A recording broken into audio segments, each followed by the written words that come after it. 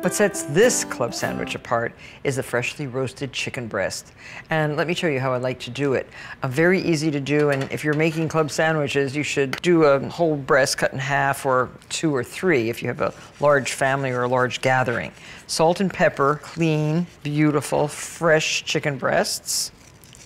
And preheat your oven to 375 degrees. This makes the tastiest chicken for sandwiches. Better than poaching, actually. So just put that right into your 375-degree oven for about 30 to 35 minutes. So this is a roasted chicken breast. You can take the skin off if you like, but I kind of like the skin on my sandwich. This chicken roasted like this is also really good shredded for chicken salad. So there, and we're using a lovely toasted white bread for the sandwich. Here we have it, it's actually a brioche, which is beautiful. Slather each piece with homemade mayonnaise if possible, or store-bought. And another thing people forget to do on sandwiches is to salt and pepper the sandwich. So we have the toast. You can layer the chicken right on one slice. Yummy, so good looking. And each one of these is a separate layer, so you want to build the same sandwich on both. So chicken, chicken. Beautiful slice of tomato. Now some avocado. So you can actually slice your avocado right in the shell. Layer your avocado right onto the tomato. The best ingredients make really, really good sandwiches. Fresh avocado, perfectly ripe. And here we have our bacon. Don't forget a little bit of salt and pepper. And now top with lettuce. This crispy iceberg lettuce will help hold the sandwich together. So then this one goes on top of this one. Now, a little bit more mayo. And a sweet and sour gherkin. You can use bread and butter pickles, dill pickles, sweet and sour gherkins, but that is a club sandwich that you will remember. Now, once you have it skewered with the toothpicks, then with a serrated knife, you can actually cut it in half. And put this towering kind of dagwood club right on a sandwich plate. Served with pickles, skewered with toothpicks. This is a club sandwich everyone will remember. It's an easy way to make an ordinary lunchtime really special and delicious. There you have it. And now for the Po Boy, P-O''B-O''Y. It's a sandwich, a New Orleans gastronomic masterpiece. And it was created in the 1920s by 2 grocers who served it free to striking streetcar workers that they called poor boys. There are countless fillings from shrimp to catfish, soft-shell crabs, sliced meats. Today I'm piling my Po Boy mile high with fried oysters. Frying oysters, delicate but good. Into 1 cup of buttermilk, add a half a teaspoon of pepper, freshly ground black pepper, and a teaspoon of salt, and about a 1/4 teaspoon of cayenne pepper. So that is our liquid. The oysters have been shucked. Now we have 48 oysters, 4 dozen. They are plump, they are clean, and they are going to just have a bath of buttermilk. And you can sort of stir them around a little bit. You want to keep the oysters from getting mashed, mushed. You want nice, big, plump oysters.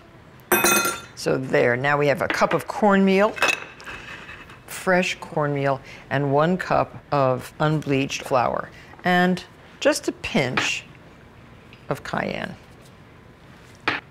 Stir this together. You can whisk it with a little whisk. This is our coating for the oysters. Gives a little crunch, and rather than have a tempura-like batter, this is just a nice little crispy coating on the oysters. And a little bit of salt and a little bit of pepper. There, mix that up. The oil is at 350 degrees. This is a canola oil. You can use canola, you can use safflower, and I'm just using my fingers because this way I can be sure that the oysters are going to be well coated. I just drop one at a time. So use one hand for the oyster and one hand for the coating. And you can put them around here like that if you wish. Save a little time. But don't pour all of these into the cornmeal. They're so pretty. They take just about 4 minutes or so. I think that first batch is ready to come out. So if you thought that frying oysters was time-consuming, you can see that it really isn't. Now, while they're still warm, sprinkle those with a little bit of salt. I love this spider because it really does allow you to get the food out of the oil without too much grease. After they're done, you're going to toast your buns. And these are top split buns, which are typical for lobster rolls. Doing very well here. So real important to watch the temperature of your oil, monitor it so it does not get too cool. There, okay, the oysters look great. And these are ready for our sandwiches. So now, toast the rolls. These are those top split buns. Just put them on a griddle pan and toast on both sides. And make sure you butter this side and that side. And 48 oysters, enough oysters for 8 po' boys. All right, and now the tartar sauce. 1/3 cup of homemade mayonnaise, some cornichon, about 3 tablespoons of cornichon, about 2 tablespoons of capers, and you can rinse the capers. Shallot, very important ingredient in a good homemade tartar sauce. 1 shallot, finely chopped, and the juice of a whole lemon. Just squeeze that right into your tartar sauce. There. And this is good made yesterday for today. So now to assemble these wonderful sandwiches, just open the roll, put as many oysters as you possibly can. Now, don't you want to sink your teeth into this? Oh, so tasty. And top with some tartar sauce. Soft on the inside, crispy on the outside. You're going to love this New Orleans favorite, po' boys. In 1906, Signor Lupo Salvatore, a New Orleans grocer, saw that some of his customers struggled juggling their lunch items, bread, salami, cheese, and olives. Ingeniously, he came up with a way to combine them all in a sandwich and called it a muffuletta, named for the round bread on which it was made. Now, I'm using a white country boule, a round country bread, and I've cut it in half, and I'm going to take out just the center, all the bready bread. This you can turn into bread crumbs. You can eat it, or you can give it to the birds. But it gives you lots of room to build this muffuletta sandwich. Do the same thing with the bottom half. Comes out very easily. And what makes this muffuletta is the wonderful olive salad that we use to flavor the sandwich. Okay, so the bread is ready. Now the olives. Get yourself one of these little olive pitters if you like. Stick it in here like this and watch. The seed comes right out. And there is your olive. So this is perfect for small oil-cured olives, but it will not work for these giant green olives. So the easiest way is just to cut the olive off the pit like this. Now I have the olives already chopped, 6 ounces of green olives, finely chopped, 2 ounces of the oil-cured olives, finely chopped, 1 salt-packed anchovy fillet, finely chopped also, and some fresh herbs. We have oregano, thyme, and parsley. So stir this around. Add 1/4 cup of olive oil. And 2 tablespoons of a red wine vinegar. 2. Some salt and pepper. Now this has to be made the day before. I'll refrigerate it and just let it sit so all the flavors meld. One last flavoring, and that's a little bit of hot sauce. And don't forget the lemon. Very important. The juice of half a lemon. Cover with plastic wrap and refrigerate overnight. And we have one already made. It does change color a little bit. So we're ready to start. We can start with a little bit of the olive mixture, just a little bit in the bottom of the bread, and then delicious mortadella, and whatever way you really feel like layering this. Mortadella is this big loaf. It's kind of the original bologna. It's a very large smoked sausage, and it's studded with cubes of pork fat, peppercorns, sometimes pistachios, and or green olives. But here is a beautiful soppressata, some finocchiona, salami, fontina cheese. You can really make up your own mix, but you want to have each layer pretty complete, like that, so that when you slice this, everybody gets some. Some more of the olive. Now this is a great, great sandwich to make for a long weekend with guests in your house, with a big green salad. Oh, and don't forget some arugula. Another slice of mortadella. And every muffuletta is a little different from every other. Provolones. This is a coppa, and this lovely soppressata. This is spicy. And we have another spicy thing to add, and these are those delicious peppadews.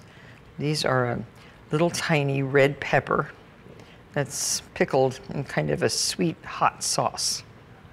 Really cute. Keep going. I could put a little bit more olive on here. A little more arugula. And arugula is a bitter green.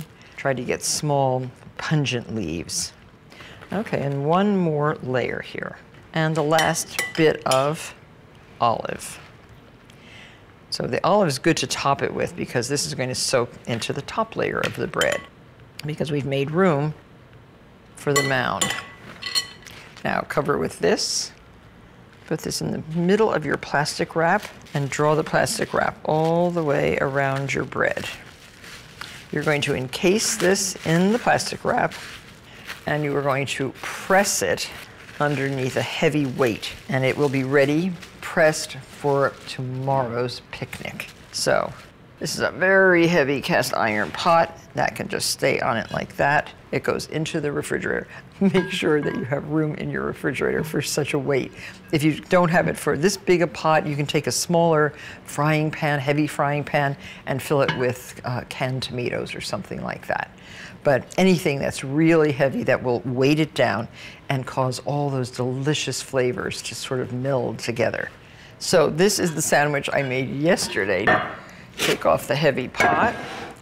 It's changed quite a bit in volume. It is not as high. You can unwrap it. It looks good. It smells really good. So there is our funny, funny muffuletta. Looks like a big, flat sandwich. And you cut this into wedges for your picnic. Use a very sharp bread knife. Curious to see the perfect layers. Looks very delicious. Cut this one into thirds.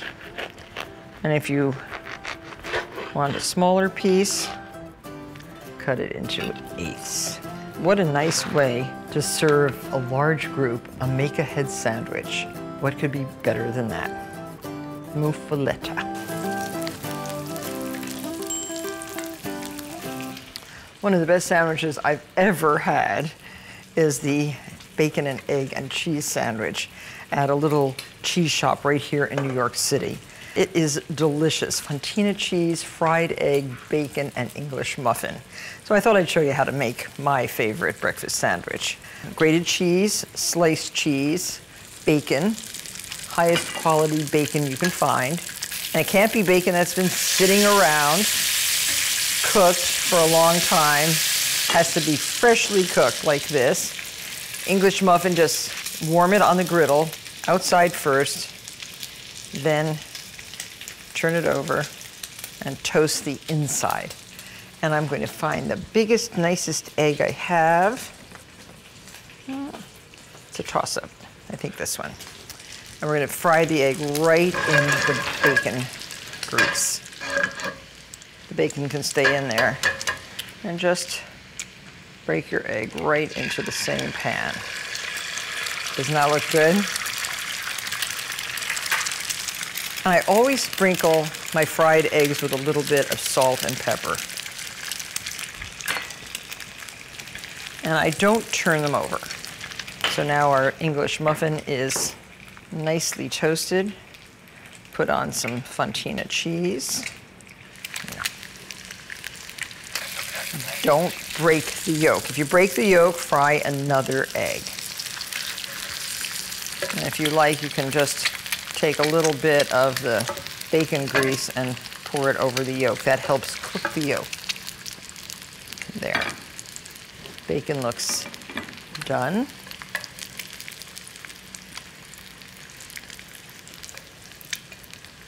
So now on top of the egg, put a little bit of grated Fontina. Right on top, melt into the egg. And this is getting nice and soft. A little bit of pepper. Put your bacon right on top. Looking good.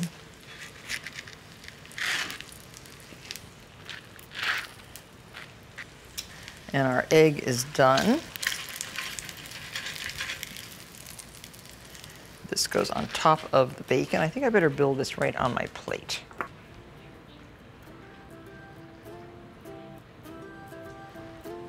And this muffin goes right on top. Now that's my favorite egg sandwich. And I think it's the perfect way to start your day.